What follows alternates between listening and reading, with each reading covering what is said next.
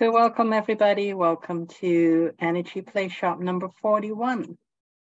And today is March the 30th, 2023. So March, I don't know about you guys, but actually March has been a long month. It seems like it took so long, whereas January and February just flew by. It just whizzed by and you blink it and you missed it. Whereas March is like, is it over yet? Is it over yet? So anyways, here we are. We're not quite at the, like tomorrow will be the last day, but we are closing down March. So the energies have been, I would say, pushing everybody to let go of things. So that's why the theme for tonight is really about balance. Balance, because everything seems to be feels so intense. So that's why I thought it's two great tools that I really want to go over with all of you so that you would remember, and if it resonate with you, to use them to really assist yourself in getting through these next couple of months or even next couple of years to breeze through them easily. So one of the tools I want to talk about is balance. The other one is really how to heal our emotional bodies, because what really trip us up is really emotions. If we, and I'm not saying that emotions are bad. It's emotions is really what made us humans. So by all means, it's not bad. However, when our emotions kind of knock us out so that we are no longer the driver of the emotion. We are rather being taken for a ride by our emotions, then our emotions get a little too out of hand, and that's not really a good thing. And if you guys love to let your emotions run your life, then this tool is not for you. But if you would like to get more grip on yourself to really enjoy emotions but not be run by your emotions, then the tool is really to heal the emotional body. It's just those. So those are the two tools that I'll be talking about on this episode of Energy Play Shop. So before we begin, though, I would like to just take a few moments to do a short presence meditation before we begin. So let's all together just take a deep breath in. So breathe in through your nose. Take in as much oxygen, as much air as you can, and until you cannot breathe in anymore, then start to breathe out slowly.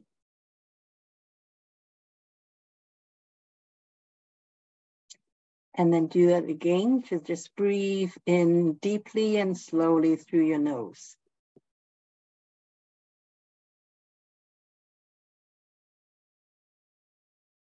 And then breathe out.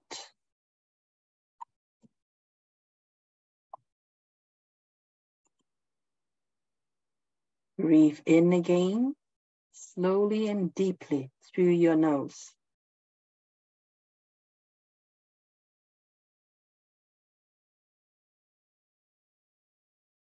And breathe out.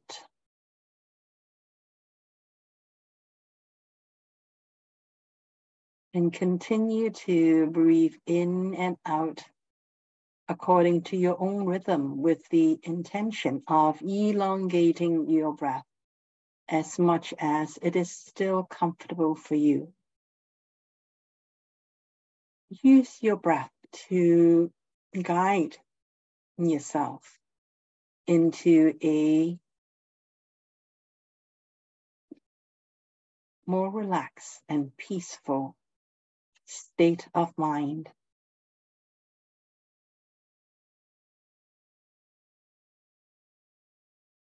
The deep breathing in and the deep breathing out activates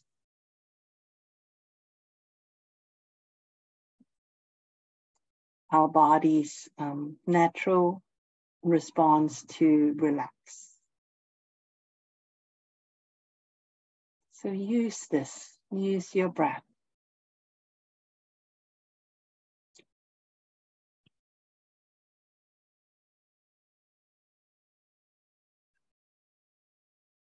Just take in a few more breaths, breathing in deeply and then breathing out deeply as well.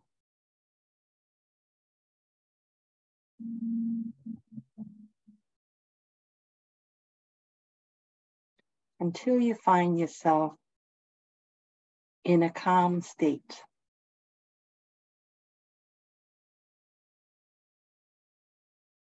When you feel this, your body starting to be able to relax, and also your mind starting to be able to relax.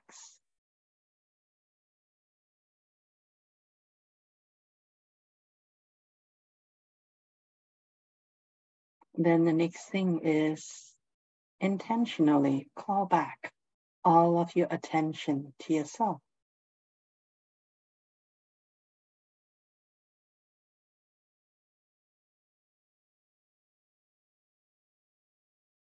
Call back all of your energy, all of your focus, your attention back to yourself.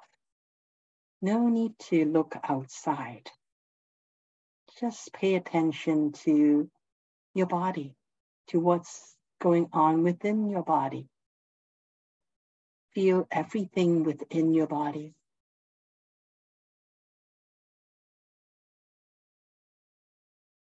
Your body is the most important thing for you to pay attention to in this moment.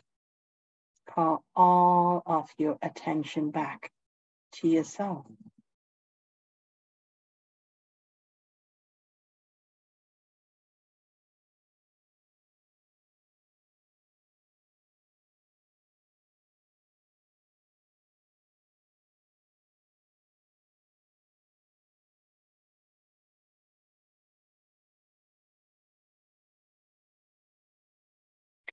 When you call back all of your attention, all of your energy to focus in on yourself, you will start to feel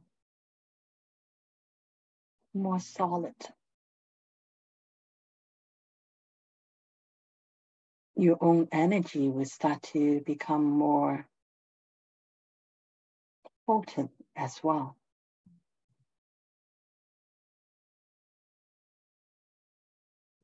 Whatever you pay attention to,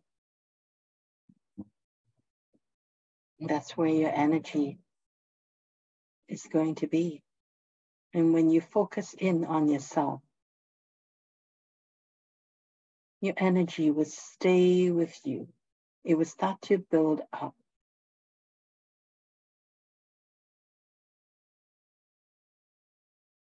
You start to store energy naturally for yourself, for your own use. And when you pay attention to yourself, it's easier for you to be in this moment with yourself, with your body, here and now. And when you feel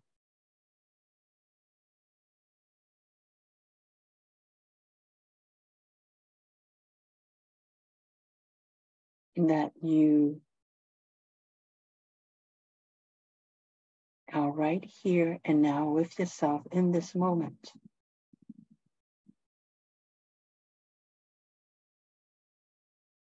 being present to everything that is going on within yourself, and come all the way back into the room.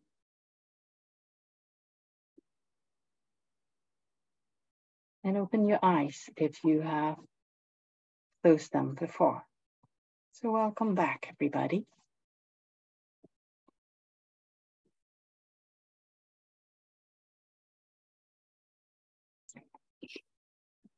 First thing I want to actually draw attention to is the picture that's behind me now. I picked this as a visual aid.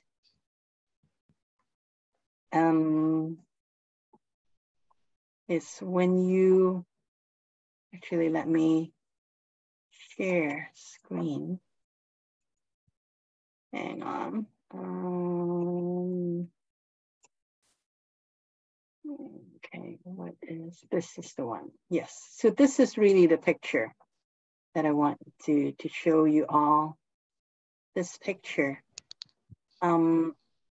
It's, you can see that on the side now, there are some ripples kind of breaking up the the picture. However,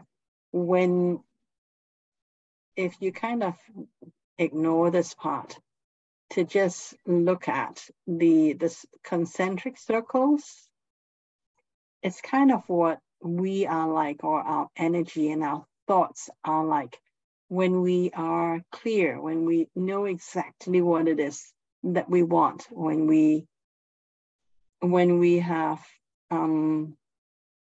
no interference, when we are absolutely clear what it is that we want to experience, how we want to create our reality.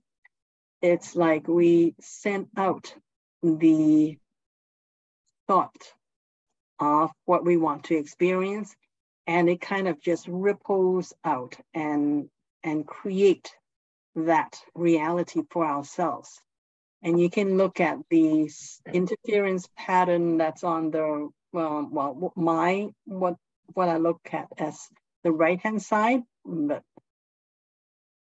so those are really misaligned thoughts, kind of breaking down. So the reason why we want to be balanced, and also to let go of the emotions that does not support us anymore, it's really to get to the point where we can be absolutely clear and to influence and to be able to create our experience the way we want it to. And so first thing to talk about is really balance. So balance in a very, I would say, effective way. First, I want to kind of introduce the idea that we each, like the whole universe is actually made up of, I would say, the whole physical universe is made up of different elements. And there are, depending on which tradition you go after, you go with, there are different elements. So I'm just using the Chinese elements. You can do it with any other elements as well. I remember when I learned from Hawaiian tradition, they have water, fire, earth, air, and ether. So those 5 elements. So with the Chinese elements, it's a little bit different. They still have the water, earth, fire, they have metal, and they have wood. So those 5 elements. Does not matter which tradition you're familiar with. The thing is that there are elements, and the physical universe is made up of these elements, meaning that our body is also made up of these elements as well. And when we want to become balanced, we have to balance all those elements as well. And so I just want to talk about the different elements, and this because this is really something that Sifu James talked about this past weekend. So I'm just going to use the Chinese elements to talk. to start talking and introducing this idea. However, you can, if you're from, let's say, a very different tradition, just follow whatever tradition resonates with you. And you can balance yourself no matter which tradition you're in. So I'm going to talk about the elements first, and then talk about how to balance second. So just with the Chinese elements though, so fire, wood, water, metal, and earth. So those fire. So those 5 elements. And let me just pull up my notes first, so I'll be able to speak more. So, okay. So I would talk about fire first. How do you know what elements that you have, or what elements you have? It's so if you look at for example, if you look at astrology, they have, I think they have four elements. They have 4 elements, and each of the different astrological sign belongs to one of those elements, and they have, you know, different ways to do that. So if you use your birth chart, you'll be able to find out what elements do you have in your chart. So with the Chinese, it is, remember last year, I think it was last year, we talked about how to when you put in, it's, what are those things called? They are the finding about our guardians. We have 10 guardians, so finding out our guardians and all that, it's really through our birthday. So the day that we come on Earth is significant in a way because it's really the day that our soul picked to experience the energies of this Earth plane. So when we start to breathe in, as in being born, so when we took our first breath, that's when we pull the energy in. So when we pull the energy in, so by using our birth charts, that's one way of being able to find out, you know, how much fire, water, wood, metal, or earth do you have within your birth chart. And that may give you some idea of what energies are present and how they interact with each other on the day that you were born. And I can give you guys the link again in order to put in your birthday so that you can, you know, get all that information. But you don't really need to know that for right now. So just to let you know that the fire element is really about, if the more fire you have in your birth chart, then it means that you have you're the kind of person who can communicate and be able to influence other people, because fire is really about being passionate. And when you're passionate about something, you would be able to communicate that when you communicate, you'll be able to influence other people. So that's what fire does. So with water, water is being creative in a way that you can, water usually is very agile, and it usually does not stay still. Unless, you know, if it's frozen, then it's different. But water itself is always it's about flowing. It's about being productive. So that's what water is. And wood is about expansion. So it's about being resourceful as well. So the more wood you have, it means that you have that in your personality, or you have that potential at the very least. Metal is about ambition. It's really about determination, and it could be also about intelligence as well, although there are other elements that has intelligence, but the metal is mainly about determination, ambition, and putting a stake in the ground. So that's what metal is for. And earth is really about security, about being stable and being nurturing. Those are all the characteristics of the earth element. So we usually have all five in some form within our birth chart. Sometimes we may seem to be lacking one or two. Some people may not be very communicative. For example, I'm not a very communicative person. I'm more on the quiet side. Like I can think very much. I can be very creative.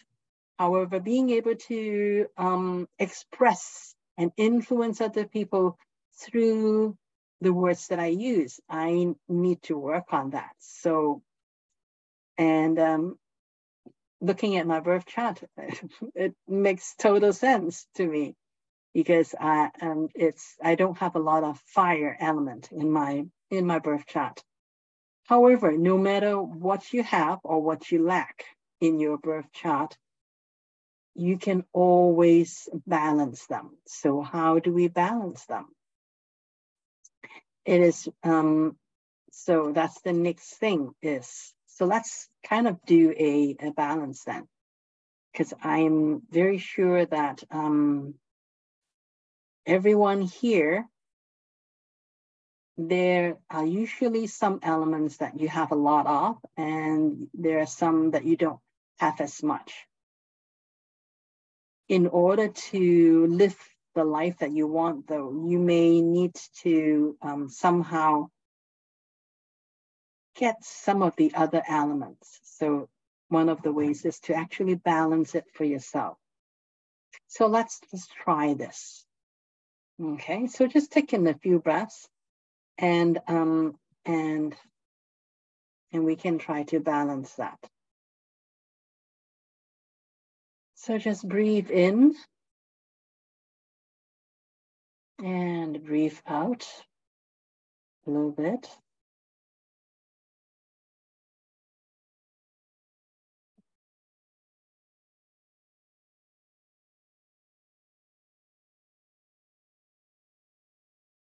Actually, why don't I